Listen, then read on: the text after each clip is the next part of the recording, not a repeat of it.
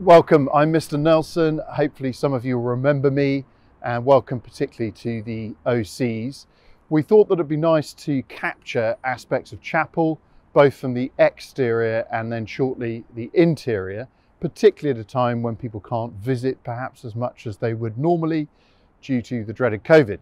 So the chapel here is the chapel of St. Mary and St. George. This is, as many of you know, the second incarnation, the second chapel, the former being by somebody called Humphreys from 1858. And of course, we then moved into this chapel after the 50 years or the semi-centennial commemoration of college's founding. And it was 1891 the project began, and by 1896 it was by and large completed. But I thought we'd start with the exterior, and with the large oak door at the west end, we have either side flanking it. On our left, the figure of Queen Victoria. She marks the beginning of the building project. And on our right of the door is Edward VII, and that marks the completion of the phase of building. And a little bit later, the cloister that we'll go to in a moment was added in 1919 and completed in 1921. But above the door, you'll see, of course, the college crest, the college shield with our motto, Labor Omnia Vincit, work conquers all. And also the shields there that refer to Harcourt and Iredale, who were the founders of the school in 1841. You may get some sense of the height of the building. It's a very lofty building. And in fact, the highest point is marked at the very top of the lantern, which is at the top itself of the tower. And then at the very top, you have a cupola and a cross. And that is 122 feet up, just to give you some indication of scale. And the exterior, which is very lofty, tall, narrow, slim, it is loosely based on buildings like King's College, Cambridge, as well as Eton College Chapel. And that was in part stipulated in the brief when the competition had been launched after the 50 years of college's founding, so 1891. And the competition had in fact attracted people like Jackson, Blomfeld, even George Gilbert Scott, but it was ultimately Henry Prothero of Hazelwell who won the competition, an OC thus, and he collaborated with the manager of his firm, who was John Middleton, and then Thomas Collins, also from his firm, were brought in to complete the interior schema, and that was completed itself in 1907. So just currently standing in the chapel quad, just to remind people that, of course, the original chapel, which is facing me now, of 1858 by Humphreys, this was in fact a north-south elevation and thus should in fact be facing east towards Jerusalem and towards the rising sun. And due to its scale, it was not actually appropriate for the growing college populace. Furthermore, the proportions, it's very squat, very broad, but not particularly long, and the acoustics were subsequently poor too. So that was partly why, of course, we raised subscriptions for the 1891 reconception of the college chapel. And if we look over to the chapel now, you will hopefully be able to see some of the stop ends, which are the mouldings, the faces, and there are further round the other side, which are in fact stop ends for the history of the college, really, in terms of former headmasters, but also prime ministers and figures from poetry, from literature, and also from the faith also. And the tall aspect here, you can see, of the exterior has been broken with a kind of regular vertical rhythm of the buttresses which protrude out and therefore dividing that exterior space into a series of bays. That's of course then echoed internally where we have the lunettes, which are the paintings above each of the bays where in fact each house would stand.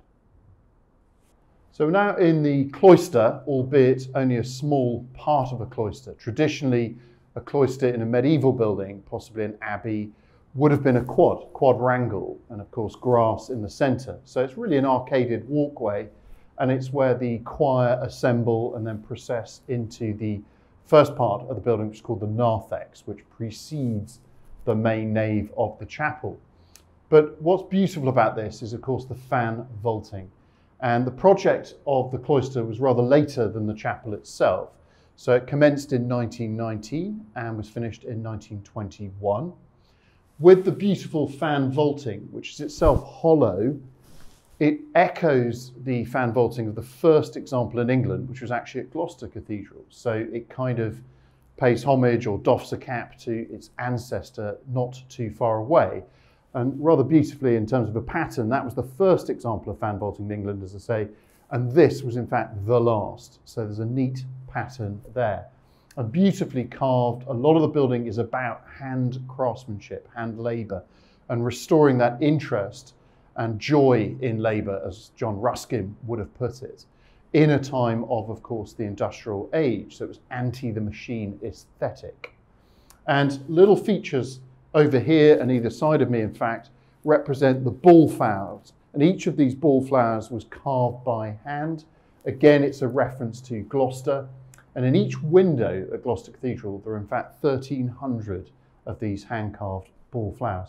We don't quite have the same number, but still equally an impressive array of biophilia.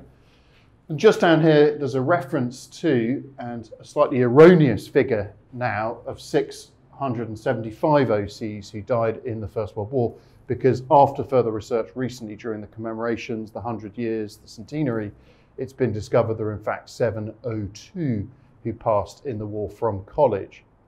So there's also below it an inscription and an excerpt taken from Virgil's Aeneid about giving oneself up for your homeland, your fatherland.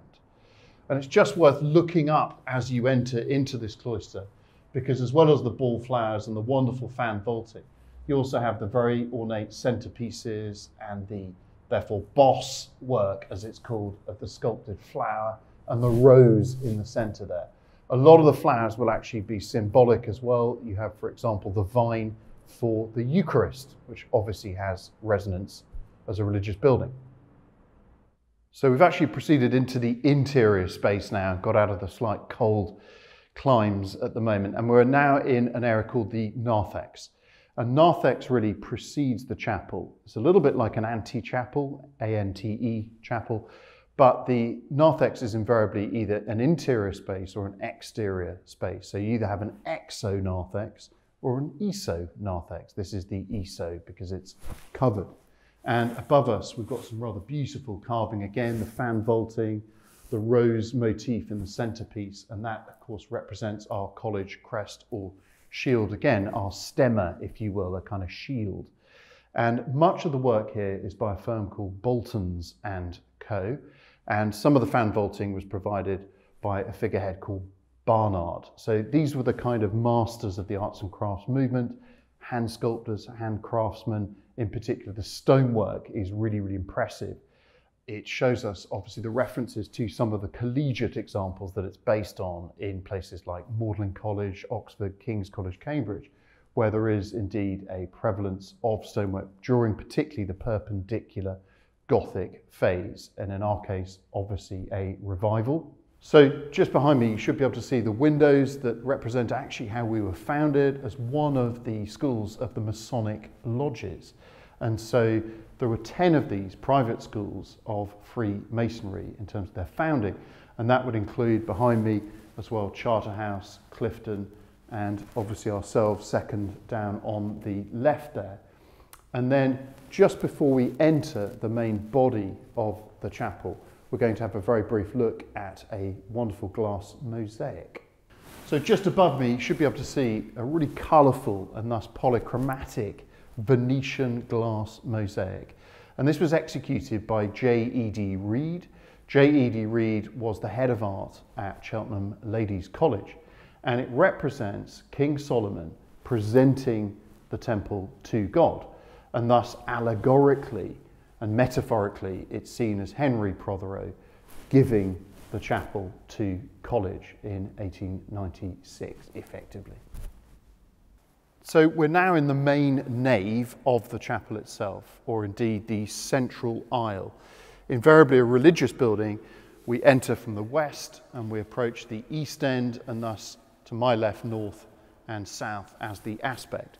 Normally, of course, it would be cruciform in structure if a larger building, and therefore normally we'd have a north aisle and a south aisle. In our case, there are obviously pews here, and each of these in a bay is effectively a given house. And rather unlike the Oxford movement, Tractarianism, and the ecclesiologist movement, the actual pews face inwards rather than towards the pulpit or towards the altar. And it was considered that if the Houses of Parliament were to be evacuated during the Blitz, they were actually going to use our chapel as a relocation for the House of Lords or the House of Commons, which would have been rather interesting. Such is the arrangement of the pews. But the first point to make about the nave is that the word itself comes from navis, which is a ship in Latin. And therefore it refers to the idea of our building being like a sanctuary, a ship, a port in a storm, metaphorically. And the other word for the ship we use is bark, with a Q-U-E at the end. And part of this links to it being a sanctuary, to it being a refuge, but also because many of these buildings in the medieval period, early medievalism, would have actually been made, in case of the roof, of wood. And they'd have been constructed, in fact, by boat builders.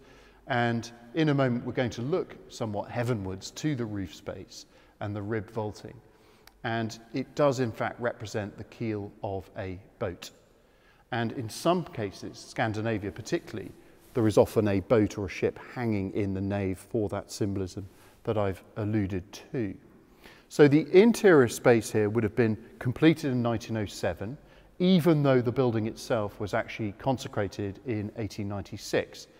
Slightly ominous beginnings, rather portentous beginnings, because initially the gentleman who was assigned to open and consecrate the chapel, who was the Archbishop of Canterbury, died the night before he was set to come and do this. And so instead, the Archbishop of Dublin, a figure called Lord Plunkett, came and opened the building. And that same night, there was an earthquake in Herefordshire, very unusually. And the tremors of this were felt in the fabric of our building. And in fact, in each bay's case, the side walls have been separated from the roof space, creating this crack at the top of every one of the pointed arched windows. Although in 1896 we feel very safe now, of course, after such a long time has elapsed, that we are fundamentally very, very safe. And in fact then, Lord Plunkett himself died only 4 months later, having opened the building. So it was almost a little bit of a poisoned chalice initially, although of course we've enjoyed such a rich history ever since. And initially, I gather, the rugby posts were stored in the crypt. We also had a colony of pipistrelle bats. So it's enjoyed a very rich history, as I say, ever since. If we turn now just briefly to look at the various lunettes. So each of these lunettes, which is the sort of semicircular, although pointed, these are half-arched paintings. They are executed by J.E.D. Reed, aforementioned, and this was the head of art at CLC. And if we think about the symbolism, the iconography involved here in theological terms, on our north side we have the Old Testament, and on the south side we have the New Testament. And numerically, there are 6 on either side. And if we add that to the other side, of course, we end up with 12 to represent the 12 apostles. So numerology resounds throughout the building. Invariably, we have the number 3. For example, there are 3 steps up to the altar for the Trinity. We have 4 stone steps prior to that, which represent the 4 evangelists. And occasionally as well in a religious building like this, we have 5 to represent the wounds of Christ. So with regards to the east end of the chapel, we invariably face this beautiful east window, and that allows the light, particularly in the morning, to flood in because it faces the rising sun. And that window is 26 feet across. And it was given by Baron and Baroness de Ferrières, who are of Wilson acclaim. They established our museum, our main art gallery museum in Cheltenham. Few of the other windows, in fact, the stained glass windows, were completed. They were to represent the Beatitudes. And so many of the aspects of the chapel in terms of iconography symbolism, it does in fact link to the virtues, but not a huge number were completed by its realization in 1896. But facing that east end there, we also see the reredos, and the reredos is the stone screen. And this is very much and very particularly based on Magdalen College in Oxford. And it's divided up into 3 parts for the Trinity, so it's a tripartite organisation, in a sense quasi-triptych, therefore, in orientation. And the figures on the stone screen, which is incidentally Clunch stone from Cambridgeshire, are those of the church, people like Newman and Pusey from the Oxford movement, but also they are representative of poets, there's Shakespeare as well, and other figures from literature and the history of the college invariably too. Much of the chapel is, of course, a monument, a posthumous monument to those that gave their lives in various wars, including the Boer War, as well as World War I, World War II, and South Africa at the turn of the century also. Great deal of wood prevails, and the wood carving itself is particularly rich, particularly impressive. Most of it was supplied by a firm called Martin & Co. with a YN. I mention it particularly because if one was to just continue on from Leconfield and cut across that London road, just at the intersection there is a plaque where Martin & Co. were based, the firm that did much of the work, overseen by Thomas Collins. Much of the Gothic style, the intention is to draw our eyes heavenwards. And in fact, if we think about the arch itself of a window, of a door in the Gothic style, it's meant to represent the praying hands, or the sign of perhaps benediction. And all of the lines lead us heavenwards, including the cluster columns behind me here. These are slender colonnettes that are gathered together to create one half pier, effectively. But all of those lines soar heavenwards, above the windows, to that roof space. And if we think about the dimensions, this is 55 feet high. And to put that into perspective, it's about 4 foot lower than Tewkesbury Abbey, which is, of course, a major medieval monument. So ours being a school chapel, really impressive in its scale. The length of the building, coincidentally, from the exterior perspective, so outside, is 164 feet long, and the width of the chapel is 34 feet across.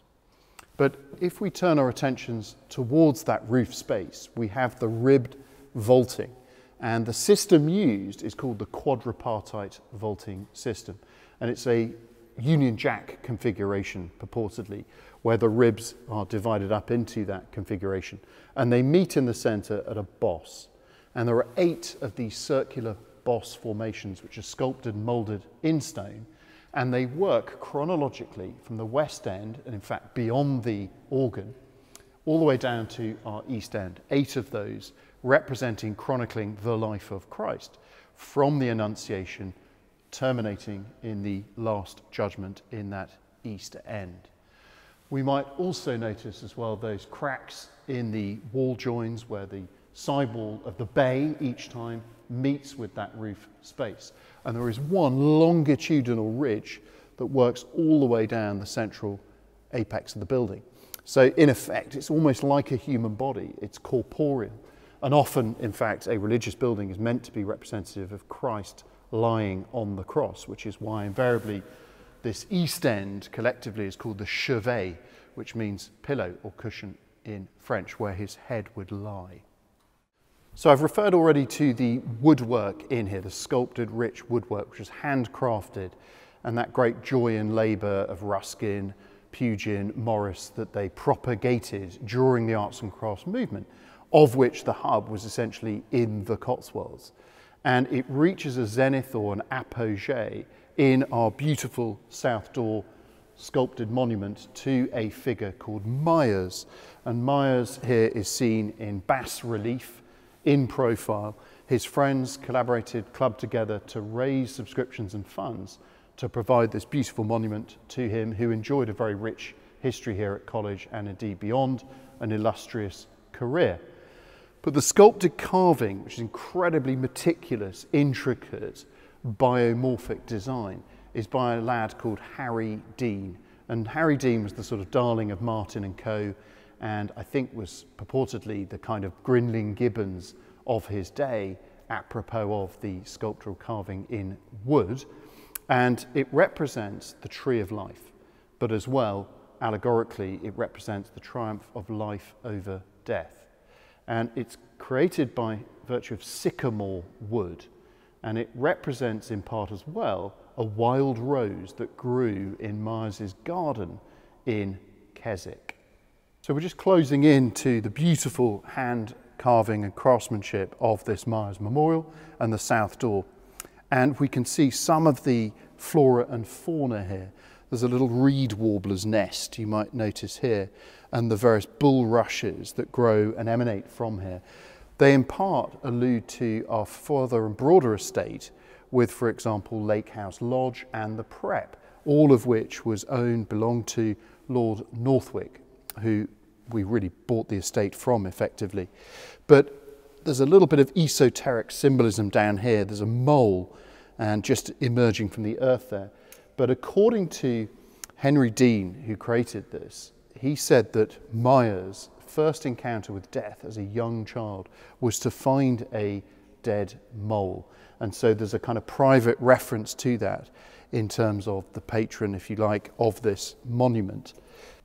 Moving up towards some of the birds here, the avifauna, therefore, we have reed warblers, and there is their nest, of course, busying themselves around. And it's about that kind of fecundity and fervour in nature, the idea of industry and God's industry, if you like, in terms of spreading that word, because we often have Christ in ministry, Christ the Good Shepherd on our west door, and therefore broadly it's about the growth of the church and the spread of the religious message.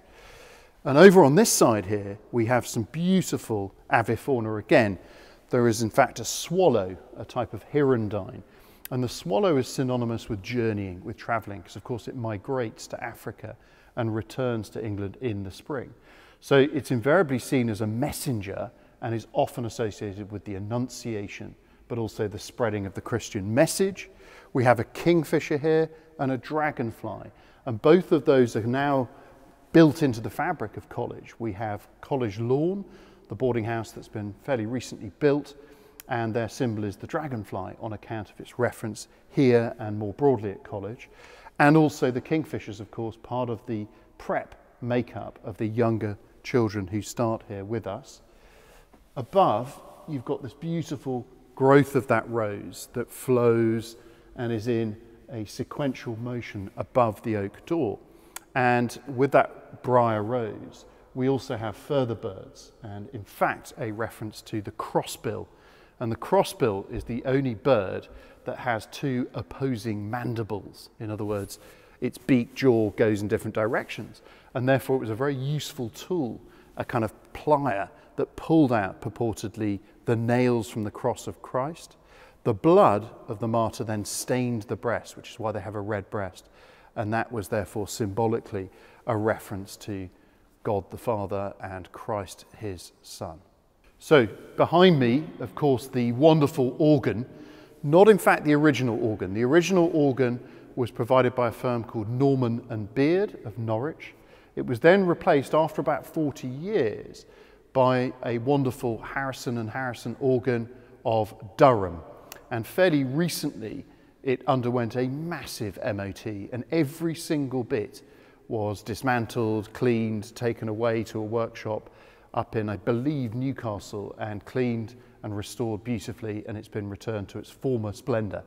We also have the addition of a 32-foot reed, which gives us this incredible bass note, and of course with Mr. Finch on the organ there, amazing sound that resonates through our chapel and really bolsters us up, shores us up when we sing, in particular, our hymns that we've become fairly famous for. But because Prothero, who designed and built the chapel with Middleton and Collins, was himself a very accomplished musician, an organist, he designed, in fact, the organ casement, so that outer core, which is rather rich and beautiful in terms of its organic decoration. And then above the organ and the various, of course, pipes, we have at the very top, the apex of the whole design, a figure of St. Cecilia. And St. Cecilia is the patron saint of music, and she is accordingly flanked by two fanfaring or trumpeting angels to pass on that message of the joy of music that we celebrate every day in chapel. So we now find ourselves in the far east end and of course on the high altar on the steps. And just behind me, I wanted to point out this rather beautiful sequence, which is the adoration of the Magi, the visitation of the three wise men, Melchior, Balthazar, and Caspar, who came from the east bearing gifts of gold, frankincense, and myrrh to give to the infant Christ child. And it's done in a rather wonderful sequence of relief. If we think about the parts of a choir, the higher voice is an alto, we have a middle voice, mezzo, and then the low voice, basso. And in Italian, in relief, it's called rilievo. And here, with the high raised relief, we have alto rilievo, where the kings and the knees, for example, of the Virgin protrude right out towards us in high relief. We then have our mezzo rilievo, where the older king looks in, and then behind we have the company of angels in lower or shallow relief, which is our basso rilievo. And all of that is executed in this rather beautiful clunch stone from Cambridgeshire. But one of the aspects of the chapel is that in fact the stonework is rather grey, rather colourless, if you will, in quite a beautiful way, because at this time in the Gothic revival we'd got very used to what became known as polychromania. In other words, an obsession with covering everything with glittering colour, richness, particularly reds and golds, and therefore this was a kind of later relief at the end of the Gothic revival in a period called the Perpendicular, which came after the very decorated central high Gothic. And some see our building that's light, lofty, airy, and rather colourless as a kind of sobering palette cleanser after the somewhat rich, decadent high Gothic of the 19th century. So we're of course now up in the gallery, and given college's capacity currently at over 700, we now have pretty much a house each time we worship in here, occupying this gallery space, and of course therefore abutting the organ and that wonderful encasement I referred to earlier by Prothero just beyond me here. And in this gallery space here we can see the full expanse of the chapel. We get a sense of its lofty proportions, its height at 55 feet, that length that I mentioned at 164. It really is quite an expansive building for a college chapel. And indeed, I hope that Cheltenians have very fond memories of coming here, of visiting as well on your return to college. And invariably, you are so welcome to come back. We have evensongs, which will be published and advertised, of course, in various brochures on the website. And further to that, we have the carols that I'm sure you've enjoyed online this year, and the various services that will ensue into the new year.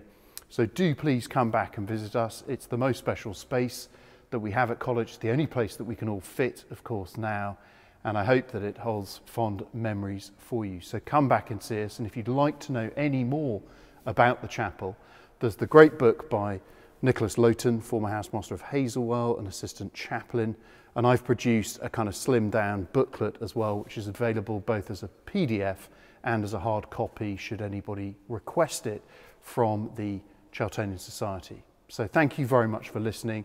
I hope it's been interesting and enriching, and perhaps brings back some rather fond memories of your time at college.